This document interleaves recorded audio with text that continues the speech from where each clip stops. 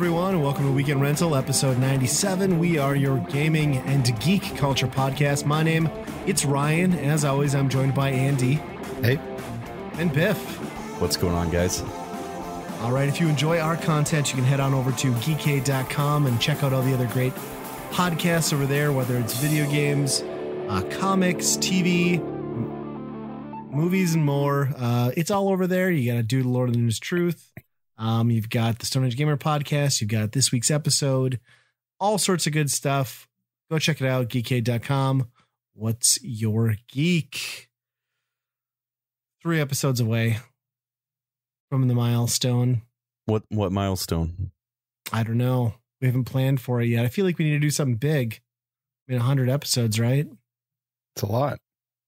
It's so many episodes. We don't have any ideas on what to do for 100, but it'll be big. Well, a whole bunch of people are going to write in to our email and give us some ideas. Yeah, actually, can we request that at least 100 of you listeners out there write in? We need 100 emails for the 100th episode. You have a couple months because we're a bi-weekly podcast, but we would appreciate that. We'll read them all through and answer them, or just read them. I mean, you could write in to tell us how much we suck, and we would read that. That's fine. We'll read it for sure. Mm-hmm. We might cry off air. Yeah. We were planning on going on tour, but that's just not going to work this year. The pandemic really threw a wrench in the plan. COVID. Yeah, it's too bad. But we have a topic. We're going to talk about a property that is long forgotten, but still fondly remembered among a few. We're going to talk about few. Yes, we're going to talk about the franchise. We'll go with franchise because it started off as a cartoon. And it blossomed from there. Maybe blossomed isn't the right word. It did things from there. The cartoon series Cowboys of Moo Mesa. I don't think you said it right. I think it's Cowboys of Moo Mesa. I will not say it like that. Plus, it's Wild West C.O.W. Yeah, no. So if you're not familiar with this aired in like 92 and 93, 1992 and 1993. We're not that old. It was an animated series. It was hot on the heels of the Teenage Mutant Ninja Turtles trying to catch that craze, a group of do-gooders fighting bad guys. The premise is pretty similar to TMNT also, except instead of ooze, it's a weird meteorite that hits the earth and forms Mile High Mesa, transforms all cattle into two-legged dominant beings that now ride cows. Where did you get this information? Because I did not get that from the intro whatsoever. The comet radiated on them, and that's how they are together. I just assumed it was a weird world where cows are riding horses. Right. No, so instead of learning ninja skills, they're just gunslinging cowboys. Because it really sucks to be a horse in this world too, because the cows evolved, but the horses are still horses. Can you imagine that day? Ride them. Imagine that day where like come over to the horse like you're mine now, bitch. You just dropped a tear in this ladder here. So yeah, I don't know. You guys can maybe describe it a little better than I can. I tried to pay attention to this train wreck of a show, but it's rough. Well, this is something that I grew up watching, actually, from episode 1 all the way to its beautiful, beautiful ending, like 2 seasons done. And I don't know. This was one that it has a nostalgic factor for me. Going back and watching it now as an adult, I was like, oh, man, this is some pretty bad cartoon.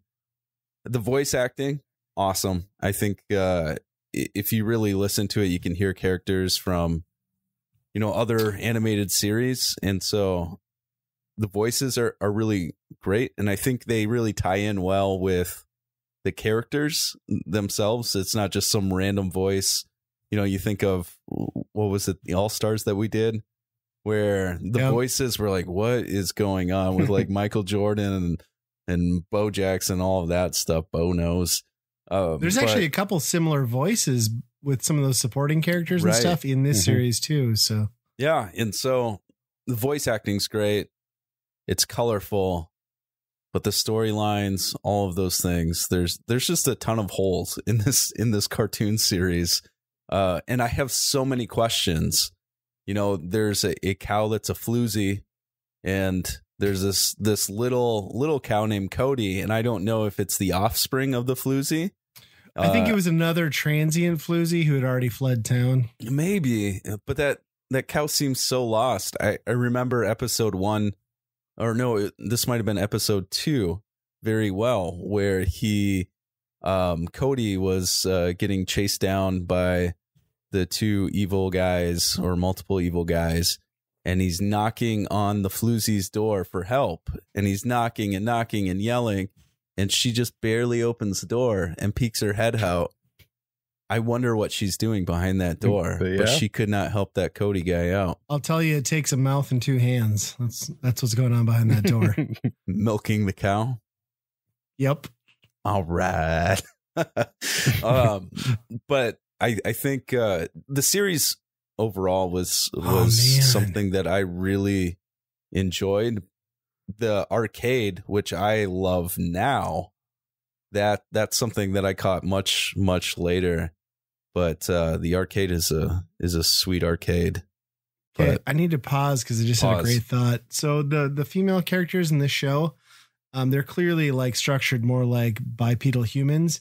But do you think if those floozy cows and all the girl cows took off their bras and shirts, there'd be like 4 nipples coming out of each boob? Or did it change to 1?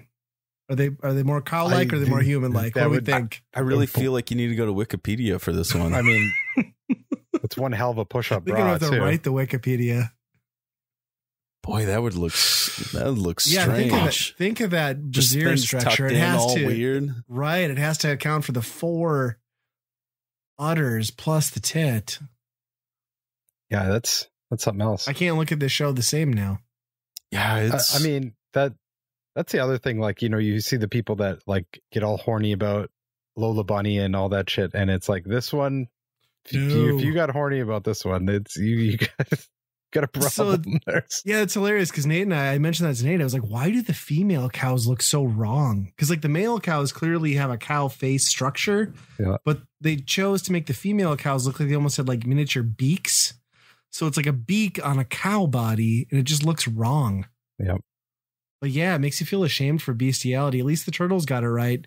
It's like, yeah, I can pine over April all day long as a child, but here, like, you're weird. If you had a hots for this floozy cow and the barmaid cow, something's not right with you. Yeah. And there's a lot of like, why are there so many episodes where like the female cows are just hot over either one of the 3 heroes or whoever's passing through town? Seems to be a very recurring theme. Protection. It is Wild West. It's true. I'm trying to go back and think, are there other kids in this show? I don't remember seeing anything besides Cody. Yeah, outside of Cody, I can't think of anything. I think I saw a screenshot of a couple other kids, but I didn't see them in any of the episodes I saw. And I like how every other race in this show that is not a cow is like the bad guy. Was there an example of a non-cow person who wasn't terrible? That's true. It's very speciesist. Yeah. Well, there's some bad cows too. Some bad bulls. Some bad bulls. I love that the one character, that's pretty much all he says the whole episode. He's like, oh, or it's just the minimum amount of. Is that Dakota? Yeah. Yeah, the big strong cow. I got a problem with that guy. Why? So he's this big strong cow. He can pick up rocks, no problem, without grunting it out. But in other episodes, when he's trying to save somebody and open doors or whatever it is, he's like trying to break this door. But he clearly picked up like a 20-ton rock, no problem, and just chucked it at a train. Maybe it's like that paternal strength, right? Like mothers who can like flip over cars when their kids in danger, just but pure adrenaline, can't open a freaking door. In the heat of the moment, he's all game, but soft when he's not. Yeah, it's definitely an over the top, kind of slapstick you know, when you throw it up against like the Turtles, Toxic Crusaders, you know, the G.I. Joes, all of those kind of things. Yeah. Like there was humor in it, but it wasn't like the real strong cartoon humor where you have the sound effects like and people slipping and falling and you know, probably as 4-year-olds, 5-year-olds were just cracking up at that stuff, but it definitely seems to present to a younger audience, maybe when you look at all the other cartoons that were presented. I feel like the story, like I feel like the premise was they were trying to pitch it as the next Teenage Mutant Ninja Turtles, but like from a storyline dynamic, it was almost more like leaning into Rescue Rangers or Tailspin, where it's just like not as coherent and it's a little out there. So that was kind of the bad part. And to be honest, like the animation on this was pretty rough compared to other stuff. The voice acting, like we said, you get all your heavy hitters, like the people who did like Goof Troop. I'm pretty sure the one bad guy was the guy who was Dr. Claw and Inspector Gadget. Tigger's in there. There's a ton of recognizable voices, but the quality of the voice acting does not match up to the animation at all. Yeah, there's like a few spots I saw where like the mouth is open for like a good solid like a second and a half during a sentence. I'm like, oh man, they left the keyframes open a little bit on this one. I do love too, like all the dumb jokes to them being cows. Like I was pretty appalled at that episode where I got through most of these episodes. I just had them in the background when I was working out my garage and some stuff. And there was a line where Cody's like, well, I'm sure glad you're not hurt, Miss Lady. I don't remember her name. She's like, oh, I'm not set for the frying pan yet, Cody. I'm like, but you're the dominant species. Why do you still see yourself as a steak? Like, this doesn't make any sense. Wow. Yeah, he's eating steak. That's really, it's a mystery. Yeah, if this show has taught us anything, is that cows can 100% survive off of sarsaparilla, and that's all they need for their health and fitness. That makes sense. Science. Yeah, it's got everything you need. Can I tell you a really sad story about Cowboys of Moo Mesa arcade machine? Sure. Yeah. Okay, so the arcade, fantastic. I think we all agreed on that it really is a top arcade that nobody really talks about. But I saw this arcade at a bowling alley one time, and I was just kind of hanging out there eating, decided to play, and I made this comment to the owner of the bowling alley that, hey, if you ever want to sell it, let me know. And the artwork was good. I mean, it's classic arcade, a little sticky, you know, from all the nasty kids. But he made this comment. He was like, well, if you want it, you could shoot me an offer, maybe a couple $100 or so. And I laughed thinking it was a joke, and I left. And for the longest time, I was like, I should really talk to that guy about buying it. Went back in, and he's like, I sold it for $200. And I was like, what? Wait a second. I could have had a full arcade cabinet of Cowboys of Moo Mesa for $200, but I thought the guy was joking. He was serious. I'm an idiot and cannot read people, apparently.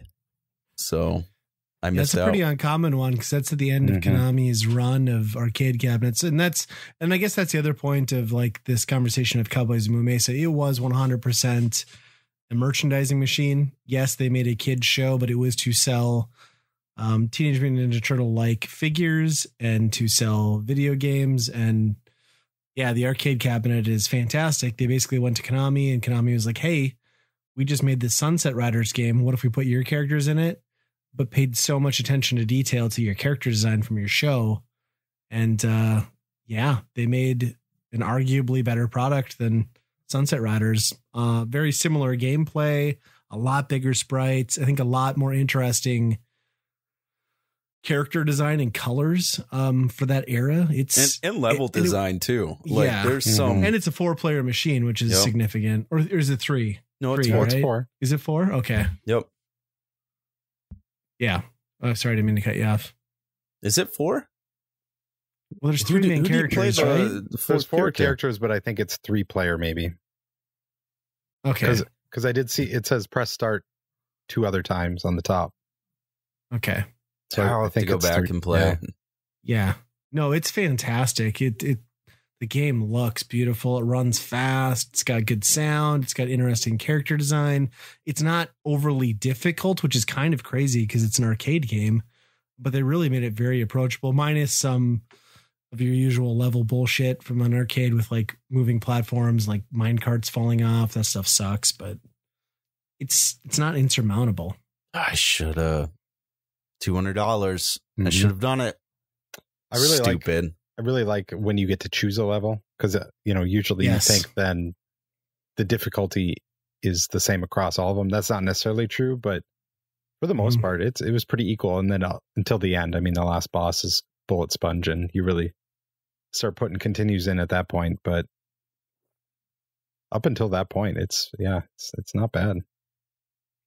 Did any of you guys ever own any of the figures?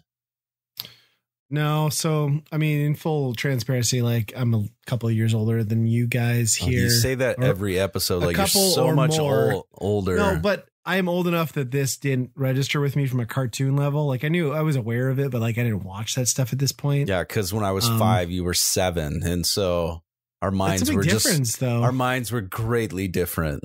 It is a big difference in terms of like a cartoon connecting or not, right? Because I was 5 when the Turtles came out. I'm just saying. I missed out. I knew the show was there. I didn't care enough to watch it. I'm not watching this. Yeah, no, I didn't connect. I didn't connect enough with it to even really care. But I did get super excited a couple years later when I saw the arcade in a local arcade, and I was like, "Whoa!" I remember that show, and then I played the game, and I was like, "Holy shit, this is great!" And that's kind of where my love for it was the arcade game. Yeah, I'm kind of the same age, and I have to say mine was a little bit different. I didn't like the show that much because of the fact that my parents are a little bit older, and they were very much into the Gunsmoke and Bonanza and all that shit. And we listened to a lot of old country music and stuff. So as young Andy saw this show, I was like, Western, whatever. I had no interest in the Western stuff. And that theme song doesn't really help either. It's pretty, it's straight up country. And I think you touched on the other big reason why this did not catch on, because this was very much the era where like the Western was like it was the big thing for the prior generations, but the Western was not looked at as cool in our generation, right? Not at all. And I'm with you, because like we all grew up having to watch reruns of Bonanza, and like your parents would just make you watch it, even if it didn't matter. So I think when you saw that cowboy theme, you're just kind of over it, right? Yeah. Yep. I have no idea who the demographic would have been on this. I mean, especially when you're watching the Turtles, everything's in the city. The Batmans, the Spider-Mans, all that stuff. It's set in the city. That's where the crime is. That's what's going down. DuckTales, Rescue Rangers, same thing. Yeah. They're all in cities. Yeah. No idea why someone would. And even if they took like a more of a spin on it, it would have been fine. But most of these, I mean, a couple of these guys are just straight up John Wayne, and it's like, well, yeah, they play it pretty straight laced that way.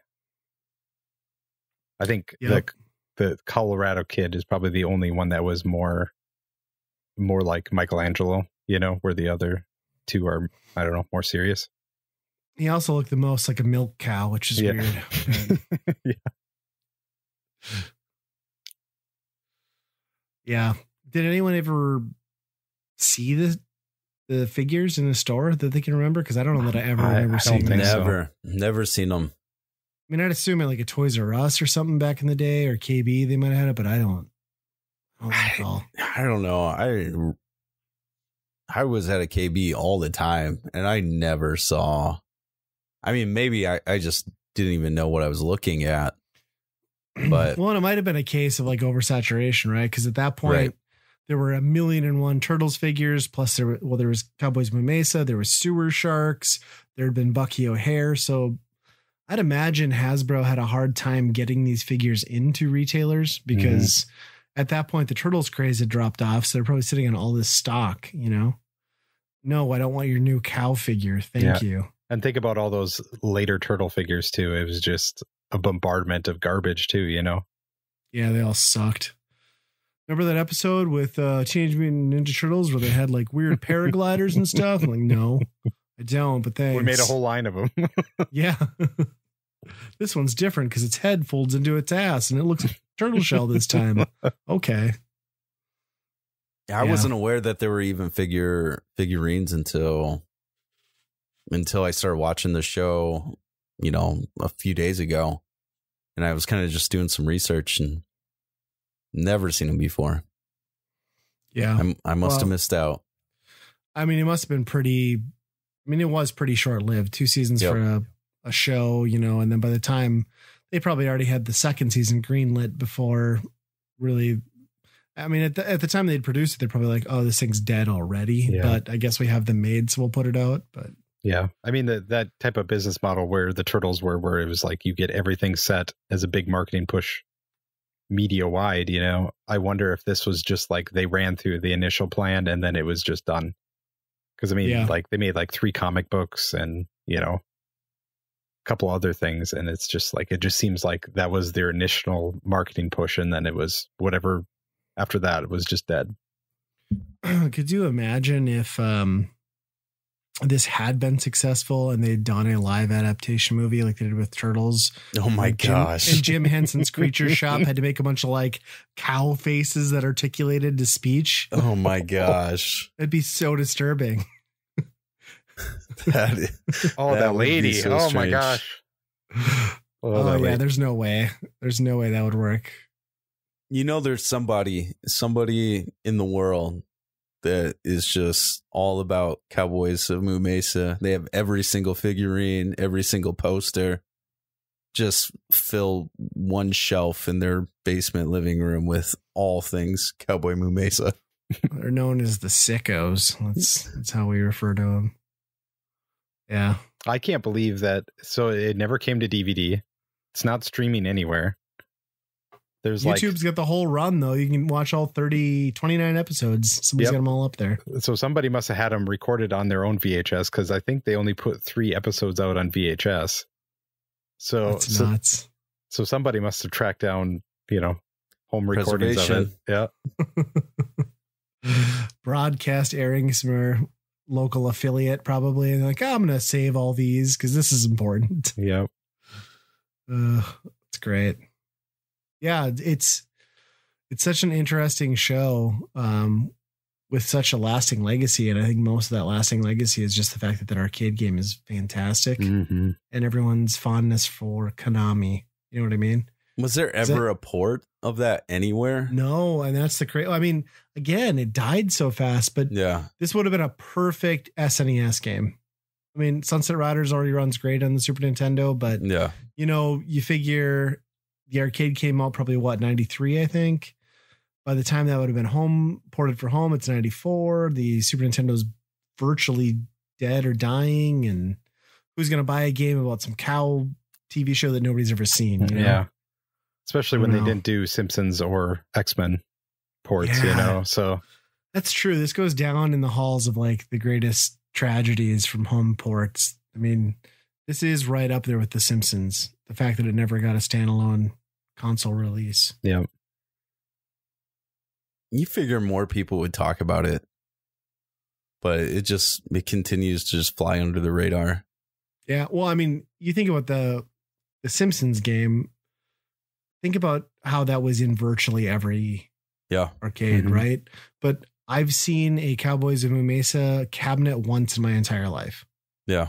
So the production had to be so small. I think that's probably why there was no exposure to it, right? Right. But even those like hidden gem arcade videos on YouTube, all of that stuff, it doesn't even get talked about. They're talking about, I mean, a lot of other strange stuff that I would say this game is definitely more superior than some of those hidden gems that they have. So friends, go out there, play it. Find a cab, pay $200 for it. Well, make it happen. Well, just think about how long you could play on $5 in this game back in the day. You could play quite a while, I bet. Till the end. For sure. Yeah. Yeah. Probably another reason why they don't have too many of them, right? Yeah. Yeah. Maybe there's some difficulty options with dip switches or something on there, but yeah, seemed pretty easy. Yeah. Yeah, it's good though. Like, I mean, I after revisiting this franchise for this episode, I can honestly say, like, maybe pass on the toys and the cartoon, but for sure track down that ROM, play that arcade game. Will read the wiki on the backstory. Arcade 1-Up. Are they going to make it? They haven't partnered with Konami yet, have they? If they did, oh my gosh, could you imagine? The Simpsons, Cowboys of Moo Mesa. Oh, tweet it out. So good. Tweet it out. See if they'll catch it at all. Guys, just so you know, too busy don't forget about pachinko. This game. Yeah. Yeah.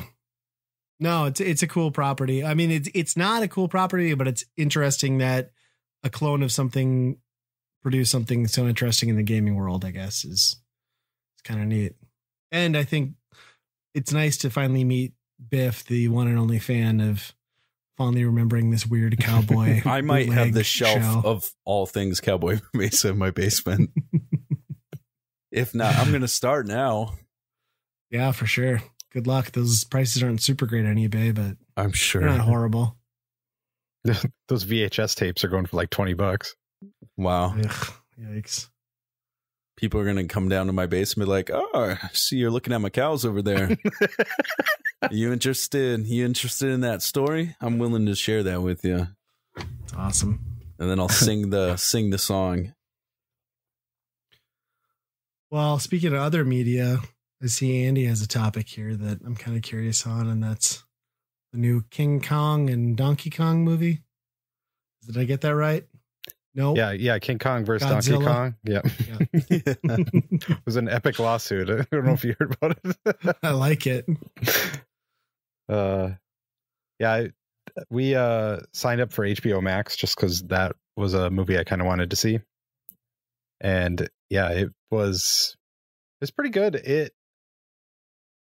I don't know. It doesn't have basically anything for story. And that's perfect. You just want epic battle scenes. You just want a big monkey punch in the face of Godzilla. And that's what that movie is pretty much. How long did that scene last? You know, they're not fighting. Are they fighting the entire movie, or is it at the very end is when the battle goes down? See, that's what I'm actually pretty surprised about. You would think they would just wait till the end and be like, build up to that moment. Right. But it's probably like 15, 20 minutes in. They have their first like pretty straight big battle. Fight, and it's a pretty good set piece. Really? At the end, there is a third party involved, so it's a 3-way battle, kind of. Okay. Won't spoil anything beyond that, but I would say it's definitely the best Godzilla movie that I've seen. Really? Out of all of them, yeah. Yeah, but like I was saying, like there's no story in here. It's like all the stuff with people's face on it, just ignore it. Just does the military in this, you know, everyone's sitting back watching these two giants battle, or are they just like, peace out? We don't need to deal with anything. Yeah, I mean, they are in it a little bit, but they don't really come into it at all. It's basically like fleas on a back. Pretty much. It's just let them battle it out. Yep. That's awesome. Yep. I feel like I need to watch it. Yeah. I'm surprised that they're, you know, for HBO Max to just put out their new movies like that day one. It's pretty incredible to I don't know, make that bet. I don't know. Yeah, they'll get you used to it and then all of a sudden start charging you, you know, just like Disney Plus. Like, we're releasing all of our movies. Oh, you want to watch this new one? That's $40. Yeah, and then people like Ryan are like, I'll do that. $40? Heck yeah. My kids want to watch that. I'm going to get a private movie theater for them too. Yeah. Yeah. But you know, they have like all the old like Looney Tunes and Tom and Jerry on there. Those are so violent. You can't let kids watch that. It is kind of funny because my wife set parental controls, so like nothing above TV PG would be allowed to play on the kid side. And yeah, it was like Tom and Jerry, like half of the stuff you couldn't watch because it was all too violent, apparently. You know, like the old Batman, Superman, all those are also on there. So we've been watching some of that, but the one that really surprised me was it's an animated show just called Harley Quinn, and it's a comedy, and it's amazing how it's kind of like Deadpool but times 100, where it's a really adult comedy, and they just let the animators or whoever runs the show just like do whatever they want with any of the DC characters. So it's really crazy, kind of like what they do. There's like, for an example, there's like one moment where there's this tiny guy who can control minds or whatever, and he works for all the bad guys, but he gets kicked out and he's canceled because he called Wonder Woman the C word. It's like, so it's a lot of that type of comedy, and you know, yeah, that's a lot of good jokes in there. My wife actually enjoys watching it, which is kind of crazy that you'd be like, okay, watch this animated show about superheroes, you know, but I would recommend it because it's not something that's normally just superhero like. It's just a good comedy. Interesting. Speaking of DC, I just finished Injustice 2. Not that that's anything that to pee your pants over, but this is a game that my son and I have been playing, and it really has been, you know, I'll battle, and as soon as I win or lose, I pass off the controller to him, and so it's just like every other turn. And I've learned that I really suck at fighting games. Like, I start off really well, and then I just kind of get bored with it. But my son, of course, just eats it all up, and he was just going for it. And I think Ryan, I was kind of done with it, but Ryan's like, they got really epic power-ups, and I think that's what really kept us playing the game, where we wanted to see everybody's power up and see what they do. And so, yeah, it's an okay game. It's epic power ups, good graphics, real good graphics. Movement in the game is a little wonky. It's amazing how many DC characters there are, and I know very little of them. Like, I was like, is this even a thing? Is this, I didn't even know this was a character.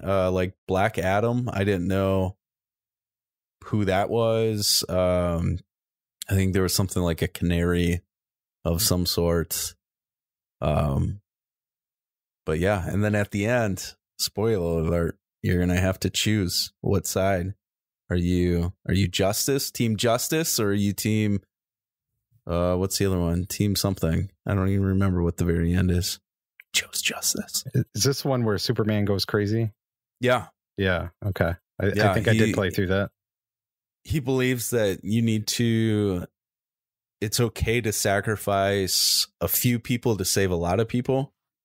And Batman says, no, we try to save everybody. And so that creates this divide in the DC world where basically the heroes are splitting off and they're teaming with Superman or teaming with Batman. And then it's just this constant battle and storyline of people going back and forth. And so the story's kind of interesting. There's a lot of long cutscenes in it, and that you kind of lose the excitement of just, I want to beat these people up right away. Let's go. And we had to be very patient where we're not skipping story and just take it all in. But we finally completed it. And as soon as we completed it, my son was like, let's delete it. I'm done with it. And then he's done. He never wants to play it again. Just ready for the next adventure, I guess. But it wasn't too bad. Yeah, I do remember that about the cutscenes go on for a while, but you can't just like set them down either, because at a moment's notice, it just turns into a fight. Right in the middle of the cutscene almost. It's kind of crazy that they don't load in between or whatever, but I think it was Poison Ivy. Is that who she is? Poison Ivy or Ivy or whatever it is. Yeah. She, I would say, had the most effect power up. My son it affected him the most because she grows this plant and then whips you into the plant, and the plant's like chewing you up, and the plant's like disgusting and gross and all of that stuff. And my son was like, yeah, this doesn't scare me, Dad. It doesn't scare me, but it's gross.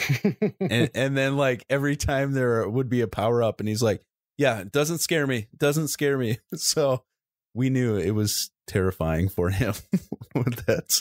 He was just trying to hide it. Well, if he's got those controls down, he's ready for Mortal Kombat then. Yeah, I don't know. If he's not scared, show him the real stuff. Yeah, here you go. Finish him. So did anybody else pick up Monster Hunter Rise, or just me? Just two copies. Two copies for you. Two copies. Yeah. I have all of about 2 hours into that. I sat down with my son, and it just turned into this really frustrating moment because like I had to go through character creation with him, like try to get through the tutorial, try to get to the point where we could play together. So it was like all super rushed. Then we got into a few matches and things weren't going well because I'd rushed through and wasn't paying attention. And yeah, that's about as far as I've gotten into Rise. I was super excited about it. I still really want to play it. I just haven't had time, and my son was like frustrated because we couldn't just like get into game. I will say that thing's beautiful. That's for a ground up engine on the Switch. Capcom did a great job. It looks amazing. It's very much Monster Hunter. There's a lot to pick up at the beginning. You get a lot of stuff thrown at you at the outset before you can really get into the game, but runs great, looks great. So far I've done, a couple small fights. Enjoyed it. It's a very speedy game compared to the other ones in the series, because you've got that dog that you can ride. You've got the new Firefly abilities. Pretty good. That's awesome. Like, that's cool that they brought it out to the Switch and it doesn't look like a downgrade. Like you said, that was what I was kind of worried about, right? Yeah. And we were both playing on handheld, and I thought even in handheld it looked great. I did read that there was news today that there's a new package. I have to log in because they gave away a gift package to everyone who bought it, because they, as of this week, sold 5 million copies already. That's half of what World did in its first week, I think, but it's also single platform, not multi. And then they announced that it will be coming to PC next year. So, and is that going to be cross-platform then? That's a good question. I don't know. Cross-platform with Switch is weird. Yep. But hopefully, PC also is cross-platform with everything else, but also World wasn't on Switch. So I'm going to guess probably not. Was World ever cross-platform? Do you know? I don't know. Gosh, I don't know either. I do know it had a big PC following, though. I know PC lagged behind the consoles, but from what I heard, the PC was like the ultimate experience. So I'm guessing those people who have sat on World on PC forever are going to be really eager to jump into Rise. Yeah, I don't know. I really appreciate that series. I think if you can get through like that upfront like learning curve, there's a lot of fun to be had. So I'm looking forward to trying to find more time. The problem has been time to really dive in, get a few hours in by myself, figure it out, and then go back and get my son going. So it was just too much to handle with 2 Switches, and it was a mess. Yeah, that's always the enemy. The real enemy now is the time. Mm-hmm. Yeah. I've been slowly still trying to get through Dragon Quest 11 on Game Pass before it leaves. That's kind of the hard part, is like you never know when that's going to be gone. And it's not like you they can just announced it yet. I don't think so, but they're kind of like, oh, it'll be gone in 30 days, and that's not enough time for me to beat a Dragon Quest game. So I've been going through that slowly.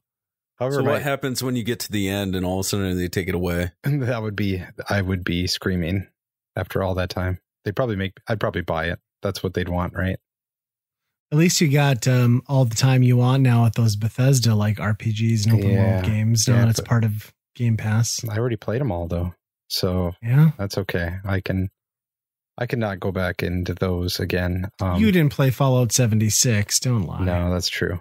That's I don't know. After Fallout, I never finished Fallout 4 either. So I was kind of, after that one, I was like, I'm okay on Fallout. But my son's been playing this game called Fogs on Game Pass. And if you don't know what that is, do you guys remember Cat Dog? Yeah. Yeah. Okay. Sadly, but yeah. So it's kind of like a puzzle platforming game where it's like Cat Dog, but instead both sides are dogs. And he's pretty good at it. He likes it, likes the puzzle part of it, but it is absolutely ruined for me. I cannot watch it because there's a thing that extends and you wiggle it all the way around, and all I can see on the screen is genital jousting. And I just can't, it just makes me squeamish just looking at just that body just squirming around all over. Yeah, I could see how that would tarnish that for you. Why is it called Fog and not Dog then? Yeah, I have no idea. Yeah, don't know. But it's one of those, this looks weird. It's on Game Pass. Try it out. But there's a lot of those. What art style is it? Is it like Sprite or? No, it's 3D, but it's like that flat. Everything's a flat color. Yep, colorful. Sure. Yeah. I'd not heard of that one. Mm-hmm. And Octopath Traveler is on there now too, so I have to get into that. And yeah, that's a big one. Do you think that's going to hurt the value of the Switch cart? Probably. I don't know. Yeah, I don't know. That's kind of strange that it came out that much afterwards. After that long, you'd think it would just be an exclusive. I don't know. Yeah. But I mean, if you're talking Game Pass, the crazy thing is that baseball, MLB, the show, which is a Sony game, is coming to Game Pass on launch day. Yeah, that is crazy. Yeah. And I guess the story coming out now is like Sony is saying that like MLB is like forcing their hand to do it in some regards, but it's still, everybody's getting along. Yeah. That's beautiful. I could see that though. Like, just enjoy the software. They realize the brand, recognition that will come with being on Game Pass. So yeah, that's got to hurt the sales on the Sony side though. I would have to imagine. I mean, there's some people that strictly have a PS4 because of that. Yeah, I mean, let's think about the current gen, which none of us have dove into. Like, if you have either of those machines right now and there's virtually nothing to play on either one, you have done so much better in getting the Xbox Series, because at least you've got the Game Pass games to go to. What do you have on PS4? Like, nothing, or PS5. I mean, I guess there's that PlayStation Now, but that doesn't have nearly the library. So no. And that's where I think I've been on this teeter-totter for a long time, where it's, okay, should I get the PS5? Should I get the Xbox? I'm only going to get one. I don't really care to have both. It's just, that's a lot of money to throw down on systems that I'm not that excited about and probably will never be that excited about. I'm kind of leaning towards the Xbox just for what it can do, and the price point. Like you said, even the digital version could get you in there at a fairly reasonable price. the only thing that I get hung up on with the PlayStation is Horizon Zero Dawn. Like, that is a game that I want to play, but I'll let Ryan buy the PS4 and then we'll play it. You also have the PS5. PC that you could get Game Pass on, and that's why I'm not going to jump into the series, because I'm good for the next few years with my Game Pass and my PC. And then I can buy a PS5 and get the exclusives when something comes out that I really have to play, which, to be honest, isn't yet. So I don't know. Yeah. I mean, you're still getting more bang for your buck with an Xbox, I think, right? Yeah, I think so. When you're looking at exclusives in this last generation, like PS4 kicked Xbox's ass as far as good exclusive games, but kind of the way that Xbox has been buying everybody and making deals left and right, I don't know if that's necessarily the case this time around either. I mean, the big rumor now is Kojima's next game is going to be Xbox, which is really? Yeah. After Sony ponied up for that beautiful game that was Death Stranding. Yeah, exactly. I'm sure that did okay for him, though. I think that sold a lot. I don't know. Oh, that made money for sure. Yeah. Got all those Norman Reedus bucks. Yeah. Whether or not he can do that again. But, I think he's going to have a hard time, I think. Yeah. He lost some trust. Yeah, I don't know. I mean, it's probably best to just wait and see. Later on this year, you can probably have a better idea what's. Well, that's the thing, though. It's tough because, like, even with the repercussions of COVID and the shift in development cycle for all major games, like game development studios, we might be coming up on another 2021 Christmas season where there aren't must-buy games for these already struggling new consoles. Your best bet, again, might be just to hang on to your Switch. I mean, to be honest. Yeah, I mean, we know there's nothing coming out for the Xbox One. We know there's not really anything coming out for the PS4, but it's pretty unlikely that some groundbreaking stuff is going to drop for the Series or the 5. I feel like. I'm sure they'll each have one game. Yeah. Right, exactly. So, and odds are whatever it's going to be are going to be rushed, Yeah. Maybe I'm wrong.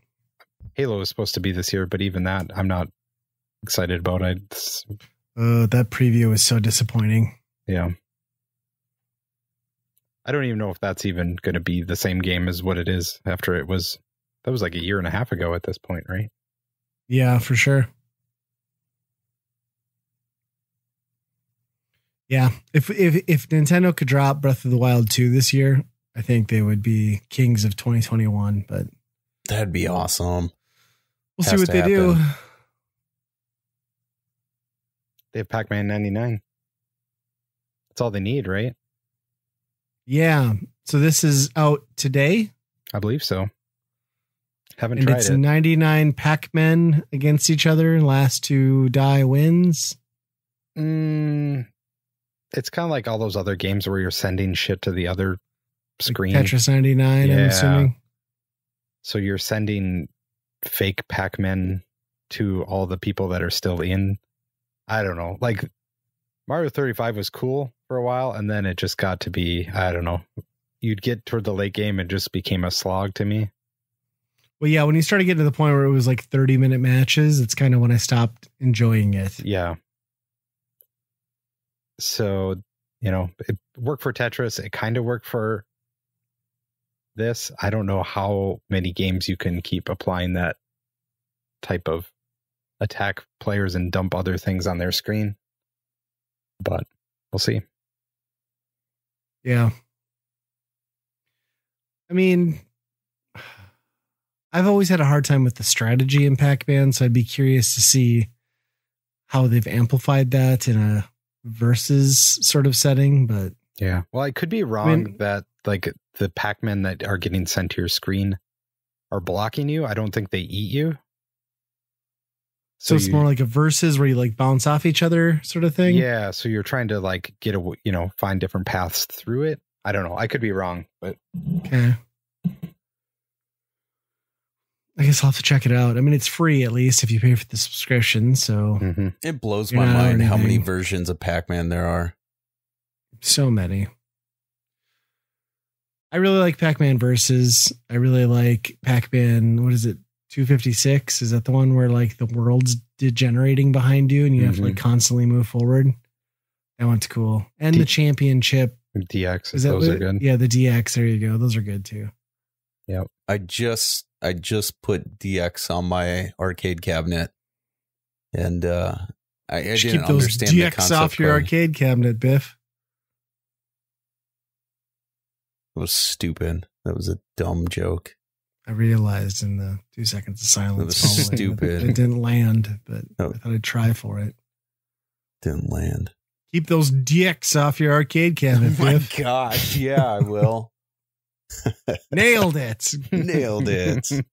Yeah, so I was a little confused at that game, but just kind of started up and messed around for just a little bit and then moved on to the next thing. Yeah, it's pretty fun. They add a lot of new like subtle elements, like the hop and like the train of pack. It's cool. It's a good fresh take on a classic. The feeling it's better than it deserves to be. The feeling of eating 30 in a row. It's just it's very satisfying. Mm-hmm. Yeah, they did a good job. I think I own both of them. I have one of them on a disc, I think. I bought like some weird compilation thing.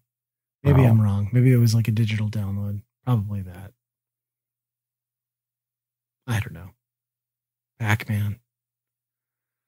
Did you know he's in the Mario Kart arcade game?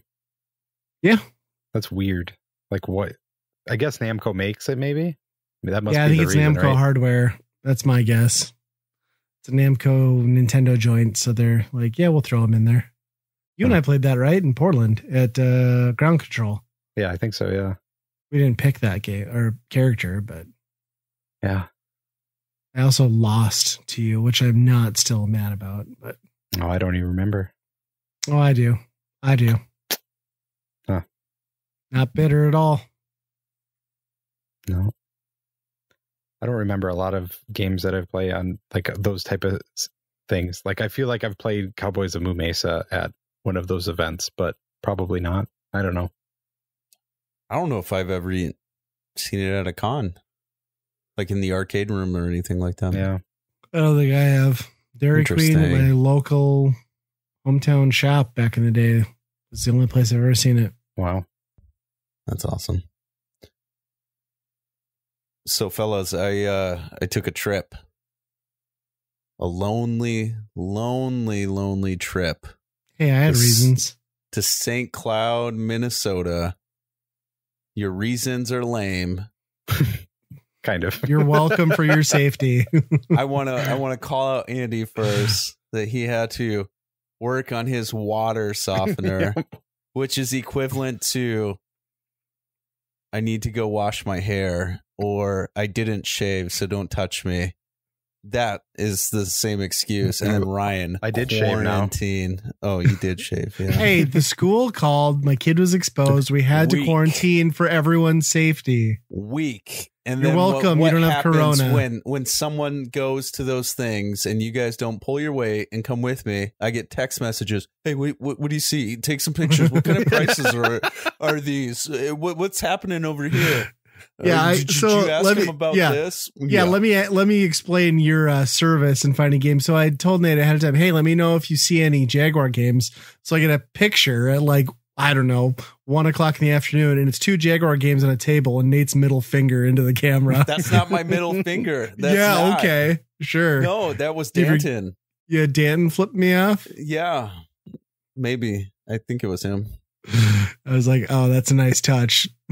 So I went up to the swap meet, mobile game world. We've talked about it quite a bit, and I think we've been up there twice now, 3 times. And, 3. This would have been 4. Yeah, yeah. So, I don't expect much at those. You never know what the turnout's going to be, and it's kind of same guys, same inventory. Those type of situations. It was cool to see see friends. Brandon was there. Danton was there. Let's see. I think it's Ryan. We've seen him a couple of times. The MBS guy, right? Yeah. And the TurboGrafx kid. Yeah, he's a good guy. Yeah. So he actually was talking to me a little bit about my Fortnite issue. Does he listen to the podcast? Yeah. Oh, it's awesome. Shout out to Ryan if you're listening.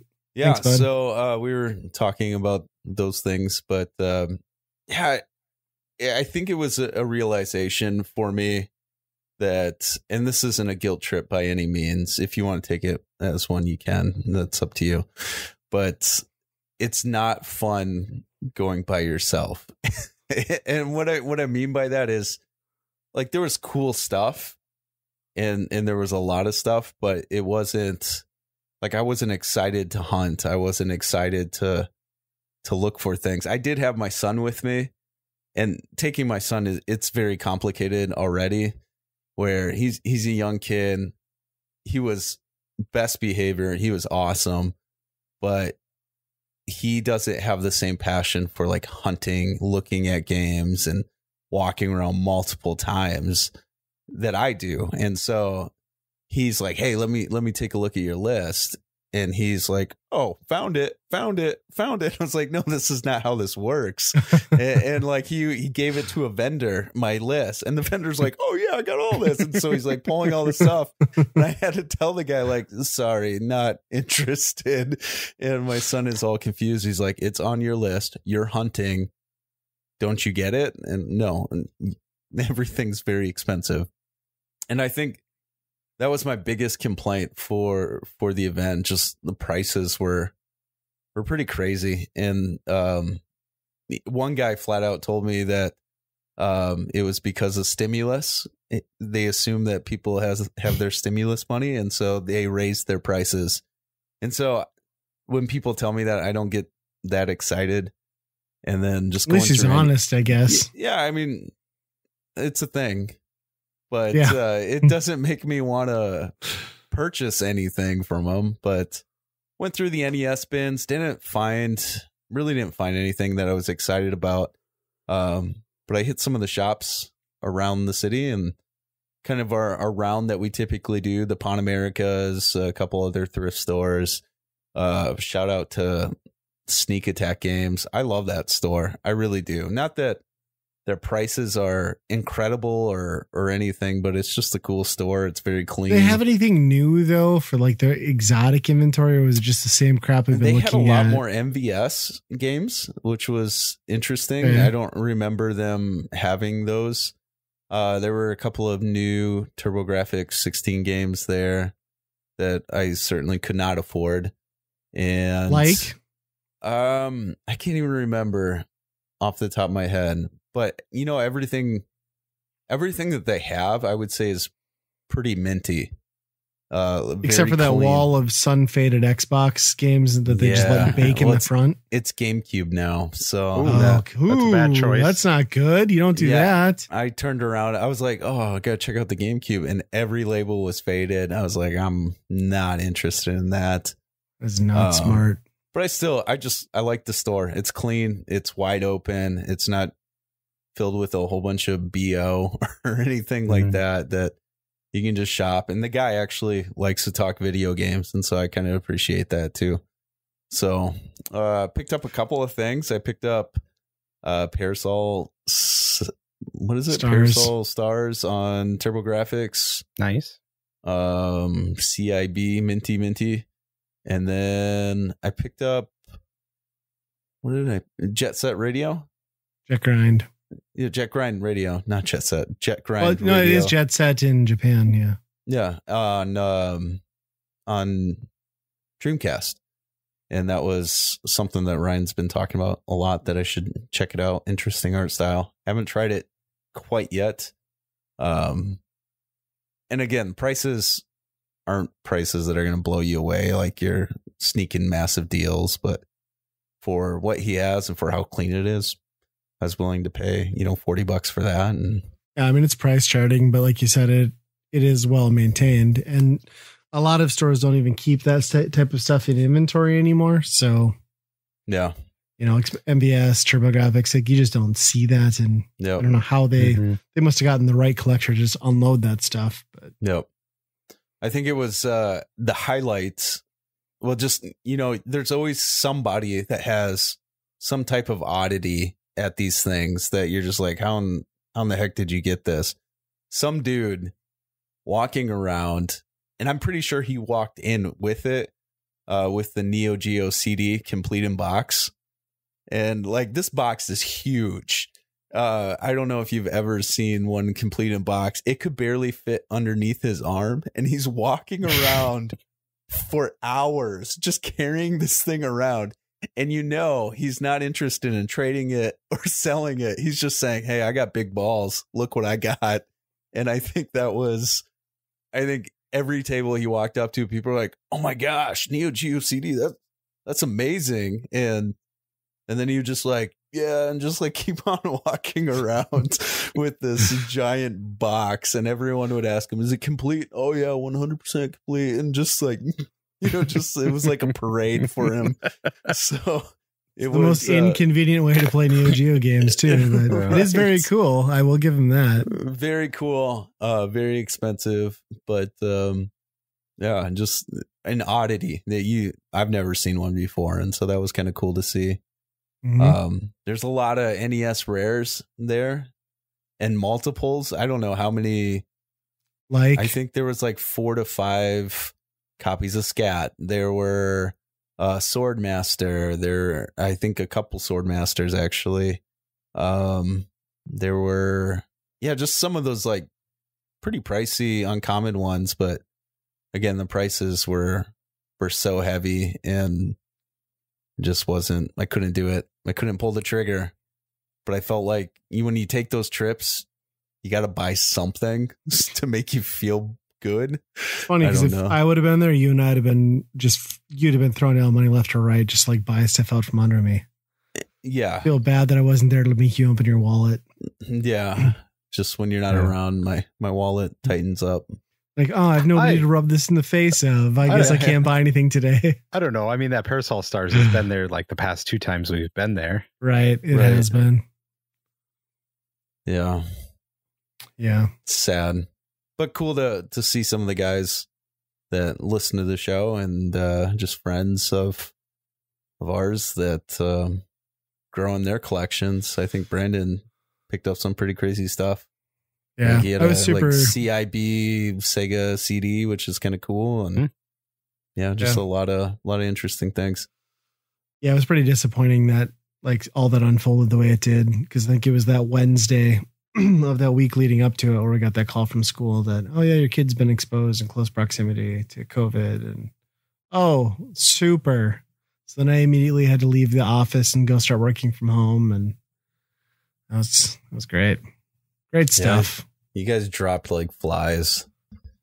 I had a good reason. I got clean water now. Weak. Soft hair. You got bonding time with your kid. It was good. Yeah. We did a hit up GameStop in Alexandria. They're closing. Mm-hmm.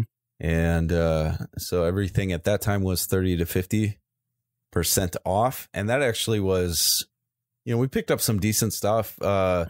Switch Pro controllers were $30. Xbox, we picked up some Xbox controllers as well. $30. Those were new, which was pretty awesome. And then picked up some of those like pretty classic PS4 games or, Xbox games that probably won't ever play. You've played them already, but just to have a physical copy of them.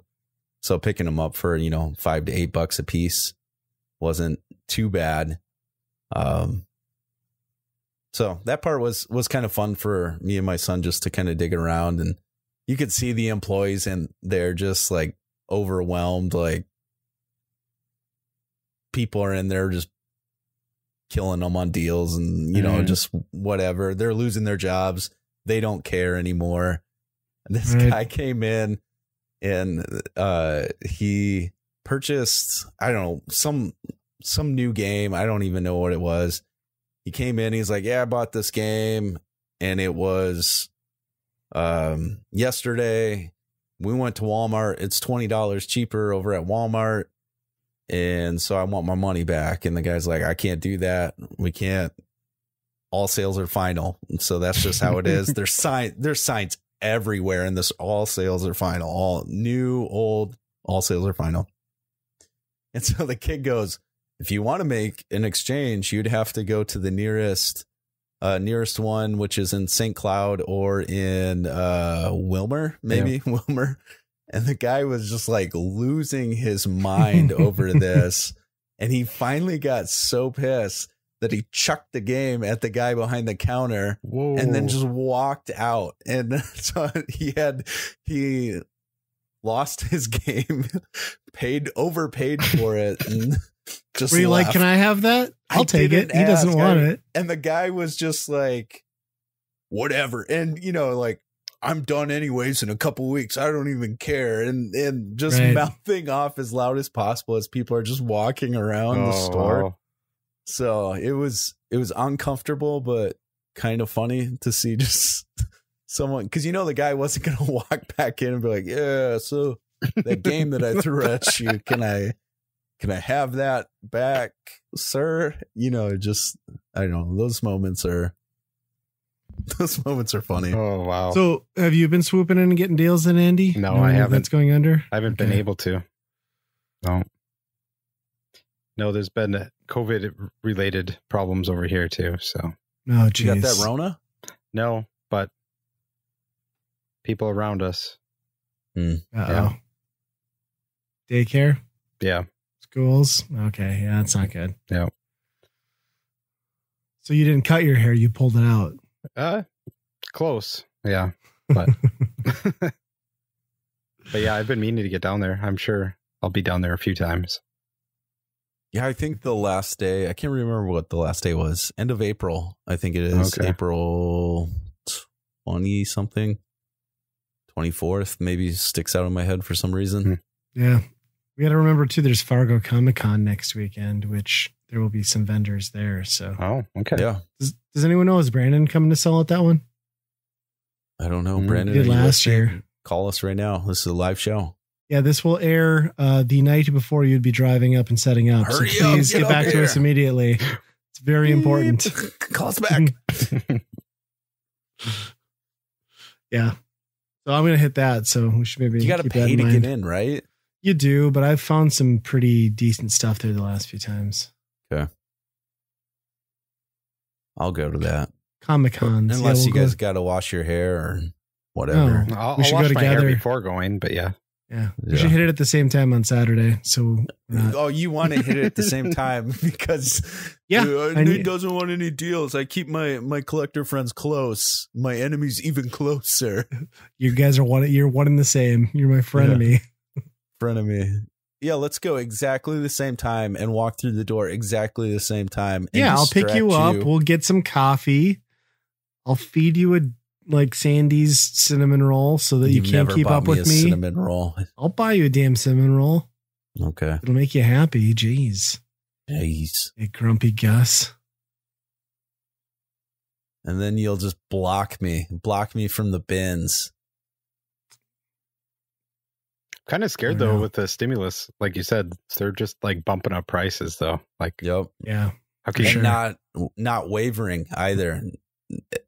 The guys that I was experiencing, they weren't because they can go on eBay, right? Like that's what people are doing. They're going on eBay and buying these games like complete or at inflated prices, and it's nuts. Yeah, they weren't dealing. This guy, I think it was like a $10 item and pretty minimal, and they were fighting over $3, or the guy was like 10 and he was like 5, and he's like, nope, not doing it. 7. Nope, not doing it. 8, not doing it. 10 is what I'm paying. And I'm like, come on, let's just, I don't know. That stuff drives me nuts. If prices are high on eBay, then you should be selling it on eBay right now, you know? Right. Yeah. 100%. When it's someone in front of you, it's different. Yeah. Right. And it's different if it's like at a retail store where they have overhead, but this guy just drove to a swap and put it on a table, you know? Come on, man. I was a big idiot. Didn't get cash before I left. I was like, they have an ATM there. The ATM was not there. So I'm walking around with no cash. I have Venmo, PayPal, but I don't want to go somewhere to an ATM, to some bank, and pull money that I probably am not going to spend or whatever. And so I felt a little helpless as well, where if I did find something, I was like, any chance you Venmo? And the guy's like, cash. Okay, it sounds good. It's kind of the same thing.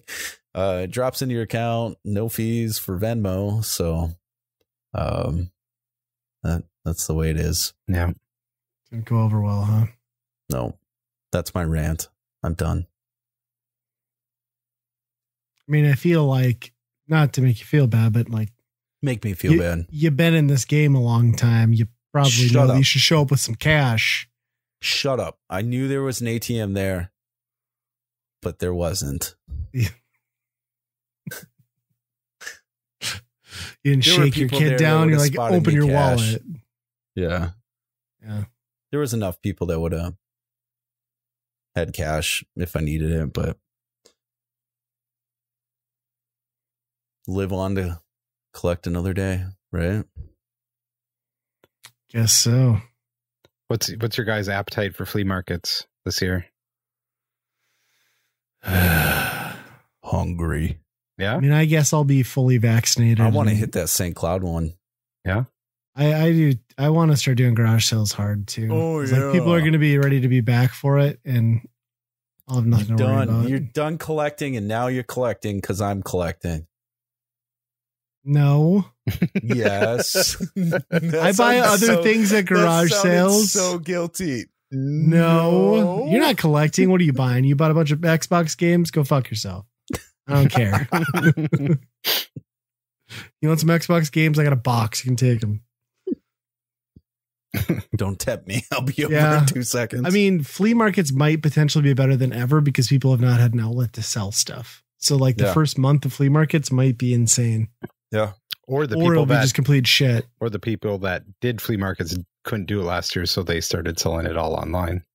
That's true too. One of the two. Yeah. You're right. There's a hole in my theory. Andy, are you going to do flea markets? Are you going to sell stuff this year? I don't think I'll sell stuff, but you should. We should do that St. Cloud one though, for sure. That was really fun that day we hit that. Mm-hmm. Yeah. I'm not too hopeful about Shady Hollow. I think that's going to be continuing to decline because that's been bad.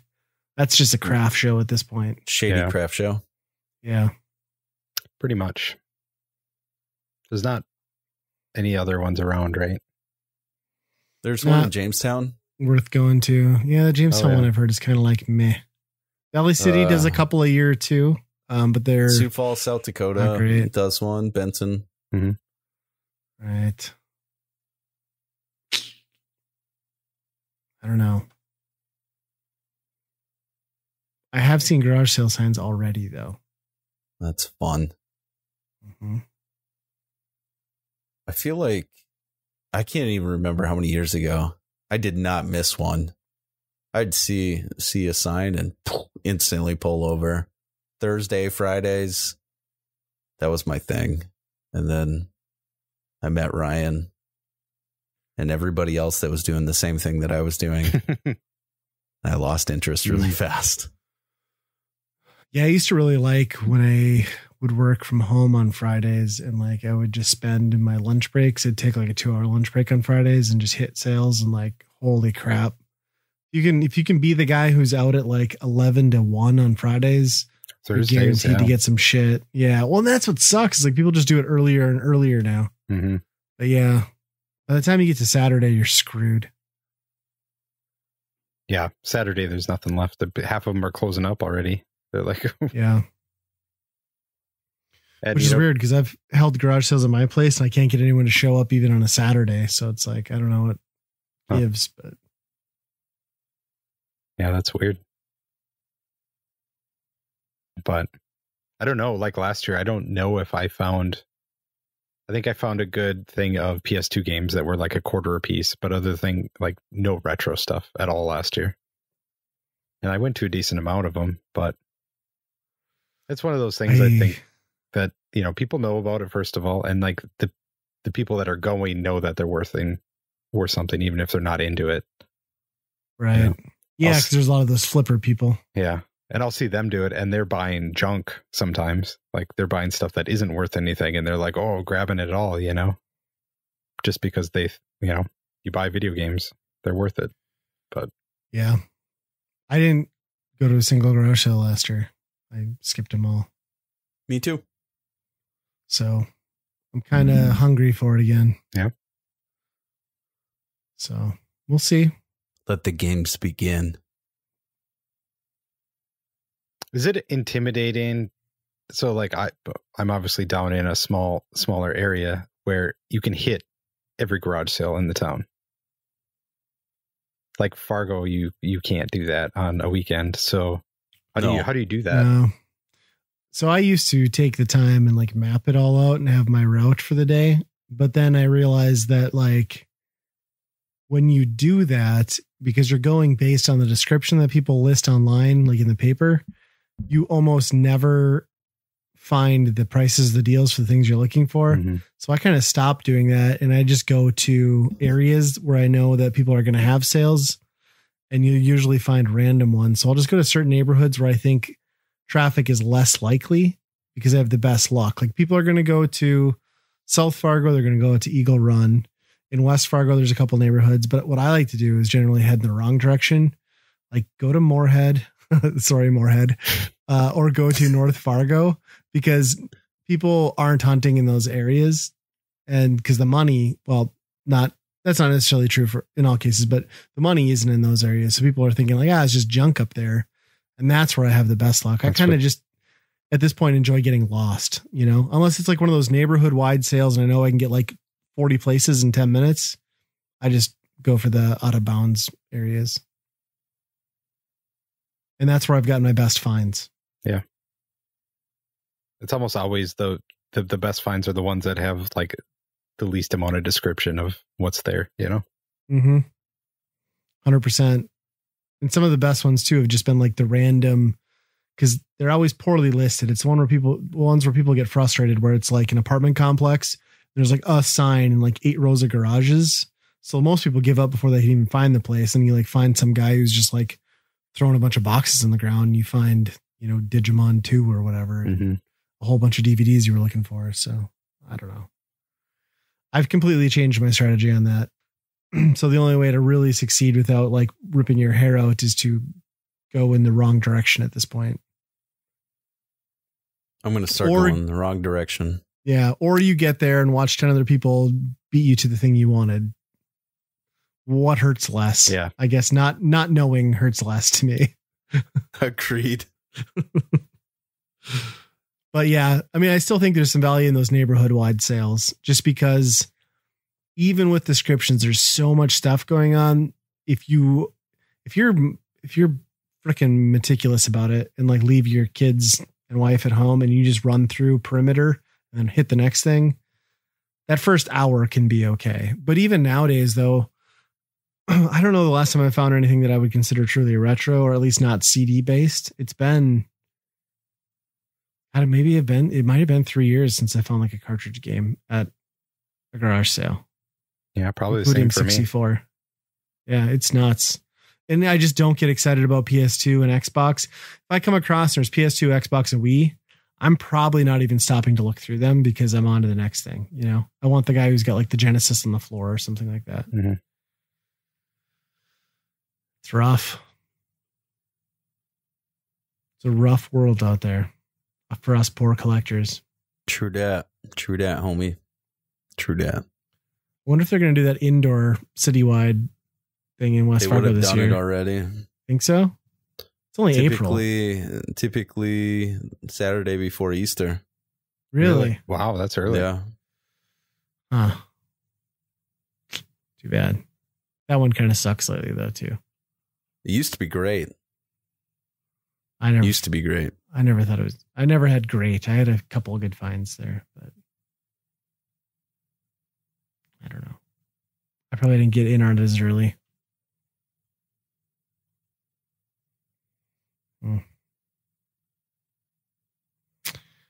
I don't know. Maybe if you're listening, you let us know what you think about the state of garage sales. You can email us. That's the thing you can do. You can.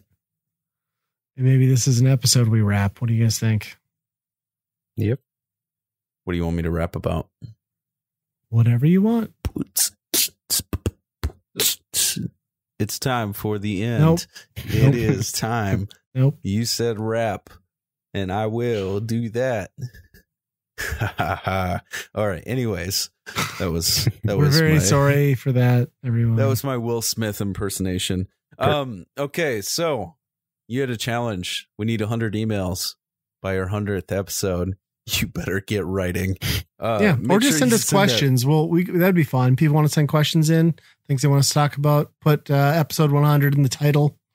Let's do that. Yes, anything at all. weekendrentalpodcast@gmail.com. Make sure you're following us on all of our social media, Twitter, Facebook, YouTube, all of those good things. And you can find all things Weekend Rental at weekendpodcast.com. Friends, be kind and rewind. Colorado. Let's rodeo. How many udders do you have?